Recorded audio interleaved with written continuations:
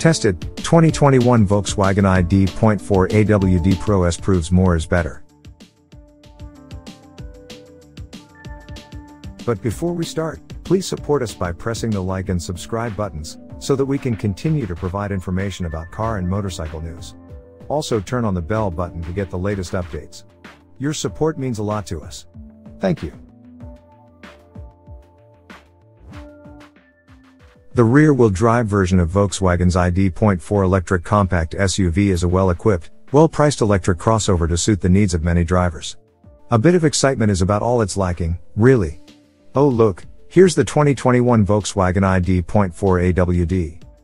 Priced at $44,870, the 2021 ID.4 AWD Pro gains a 107 horsepower front-mounted motor, for an almost 50% increase in power.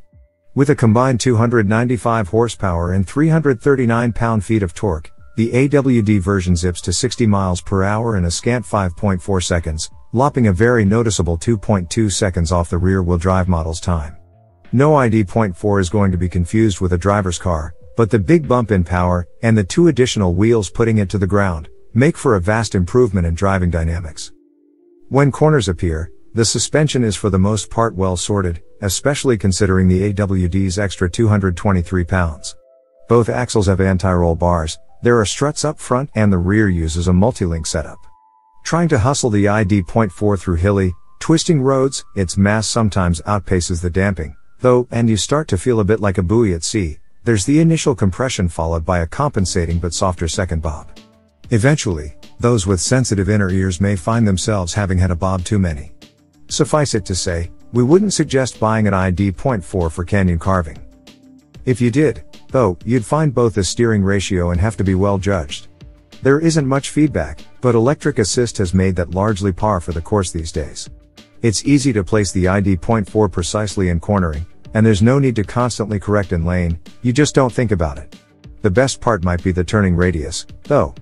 Placement of the steering rack ahead of the front wheel centerline results in an exceptional 36.4 foot figure, not quite as tight as the RWD car's 33.5 feet but still great. In anything more than moderate braking, it's next to impossible to come to a stop smoothly, however. The pedal offers little feedback, like pushing your foot into a memory foam pillow. Then, when you've found the place in the foam that seems to be slowing the car appropriately, the deceleration rate suddenly changes, and you're forced to push harder. But you're not sure how hard, because again, memory foam. Don't read that wrong, the car stops without a problem, but your passengers may not be thrilled with your driving. The phenomenon probably has less to do with the rear drum brakes, which VW says are better at regenerative braking gains, and more to do with a less than seamless transition from regenerative braking to friction braking. Switching the gear selector into B maximizes energy recuperation when you're off the throttle. It's designed to offer one-pedal driving, but it'd be swell to have a paddle or other fingertip means of adjusting the sensitivity. All of the above-mentioned issues might not bother the average driver. Fact is, the ID.4 AWD shines as a daily driver, and much of that has to do with its interior. With no transmission tunnel, it's very roomy, with or without the front motor. There's plenty of headroom, and 30 cubic feet of cargo space behind the 60-40 split rear seats, which expands to an impressive 64 cubic feet with the seatbacks folded. There's a playfulness about that airy interior that's charming, particularly if you've opted for the white plastics heavy version.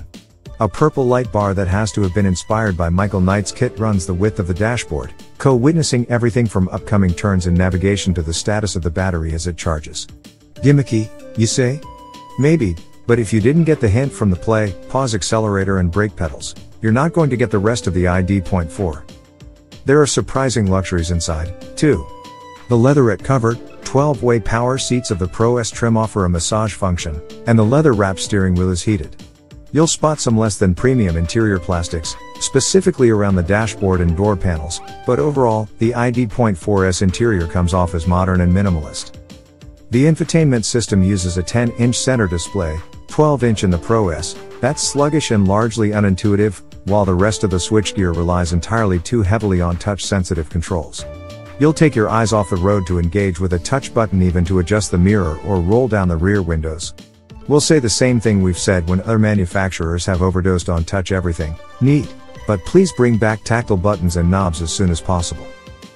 The ID.4 AWD Pro is identically equipped to the rear drive version save for a 0.6-inch suspension lift and heated windshield. That's no disappointment as the ID.4 Pro models arrive nicely loaded with standard features such as keyless access, 19-inch wheels, and a host of driver assist and safety systems. A tow hitch is standard and the AWD is capable of towing 2,700 pounds, 500 more than the single-motor variant. The AWD Pro S starts at $49,370 and adds upgraded LED headlights, power mirrors with puddle lights, and a liftgate with hands-free operation, among other features. A $1,500 gradient package gives the AWD Pro S 20-inch wheels and a black painted roof with silver accents, including on the roof rails and the C-pillars.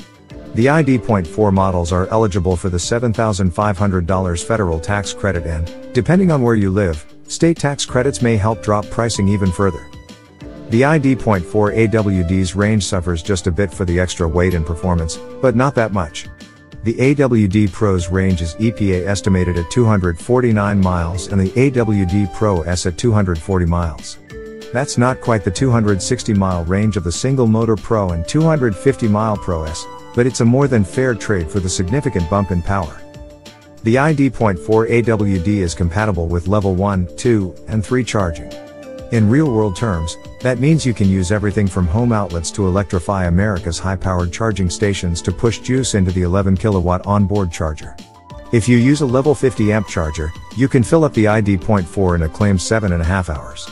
Better yet, take advantage of VW's offering of 3 years free fast charging at Electrify America stations.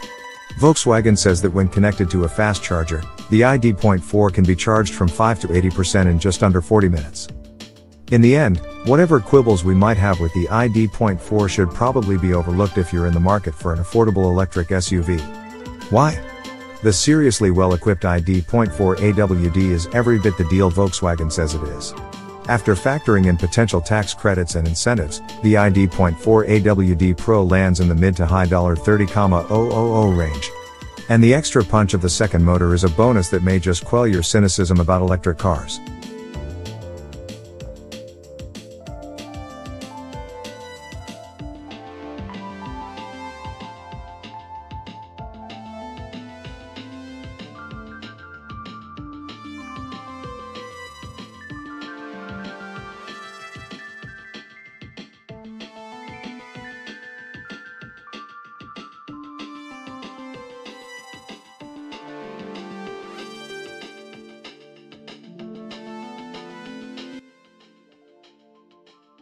Thanks for watching.